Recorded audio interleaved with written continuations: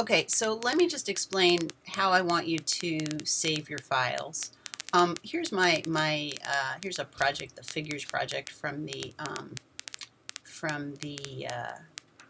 Java book, and I'm doing this on a Mac, but you can figure out the same thing if you're on a PC.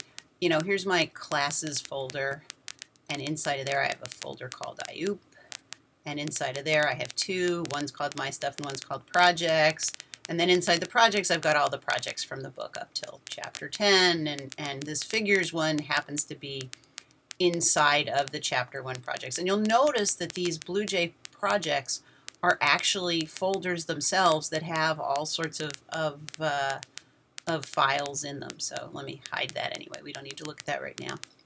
So if we look at my bluej figures project, and let's pretend that I've just finished exercise 1-17. I don't think it would look like this if you're done 1-17, but who knows. But let's pretend that I just finished exercise 1-17, and I have been told I need to save a copy of this on my flash drive called ex1_17, right? So what I'm going to do is in the project menu, I'm going to say Save As. And then actually for me, I want to put this inside of my IOOP folder inside of My Stuff.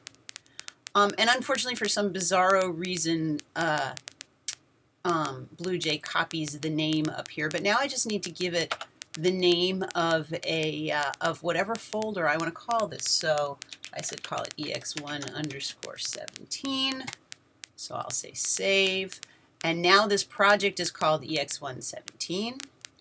And if you look in here under My Stuff, you'll see that now I have a folder called ex117. So now I have the ex117 project, and what I can do is I can copy this folder off of my computer and onto my flash drive before I turn it in. Okay, hope that helps.